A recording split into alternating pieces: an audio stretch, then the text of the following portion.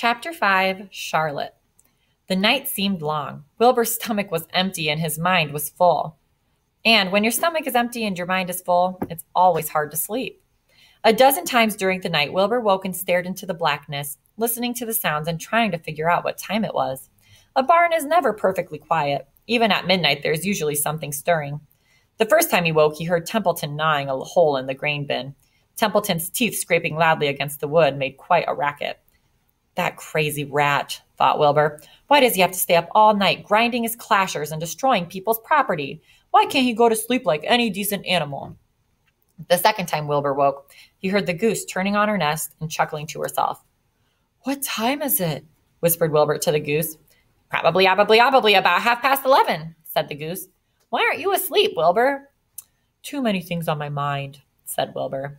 "Well," said the goose, "that's not my problem. I have nothing at all on my mind, but I have too many things under my behind. Have you ever tried to sleep while sitting on 8 eggs? "No," replied Wilbur. "I suppose that would be uncomfortable. How long does it take a goose egg to hatch?" "Approximately 30 days all told," answered the goose, "but I cheat a little. On warm afternoons, I put a little straw over the eggs and go out for a walk." Wilbur yawned and went back to sleep. In his dreams, he heard again the voice saying, "I'll be a friend to you. Go to sleep. You'll see me in the morning." About half an hour before dawn, Wilbur woke and listened. The barn was still dark. The sheep lay motionless. Even the goose was quiet. Over ahead on the main floor, nothing stirred. The cows were resting, the horses dozed. Templeton had quit work and gone off somewhere on an errand. The only sound was a slight scraping noise from the rooftop, where the weather vane swung back and forth. Wilbur loved the barn when it was like this, calm and quiet, waiting for light. "Day is almost here," he thought. Through a small window, a faint gleam appeared. One by one, the stars went out. Wilbur could see the goose a few feet away. She sat with head tucked under a wing. Then he could see the sheep and the lambs. The sky lightened. "Oh, beautiful day! It's here at last! Today I shall find my friend." Wilbur looked everywhere. He searched his pen thoroughly. He examined the window ledge, staring up at the ceiling. But he saw nothing new. Finally, he decided he would have to speak up.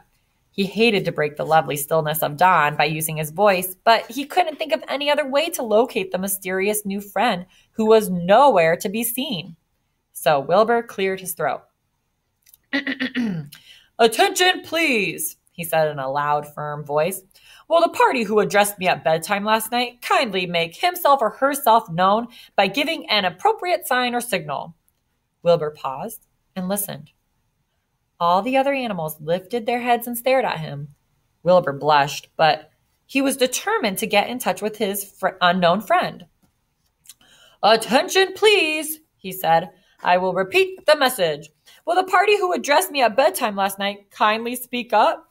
Please tell me where you are, if you are my friend." The sheep looked at each other in disgust. "Stop your nonsense, Wilbur," said the oldest sheep. "If you have a new friend here, you're probably disturbing his rest. And the quickest way to spoil a friendship is to wake somebody up in the morning before he is ready. How can you be sure your friend is an early riser?" I beg everyone's pardon," whispered Wilbur. I didn't mean to be objectionable." He lay down meekly in the manure, facing the door. He did not know it, but his friend was very near. And the old sheep was right. The friend was still asleep. Soon, Lurvy appeared with slops for breakfast. Wilbur rushed out, ate everything in a hurry, and licked the trough. The sheep moved off down the lane, and Gander waddled along behind him, pulling grass. And then, just as Wilbur was settling down for his morning nap, he heard again the thin voice that had addressed him the night before. "Salutations," said the voice. Wilbur jumped to his feet. What?" he cried. "Salutations," repeated the voice. "What are they? And where are you?" screamed Wilbur. Please tell me where you are, and what are salutations?"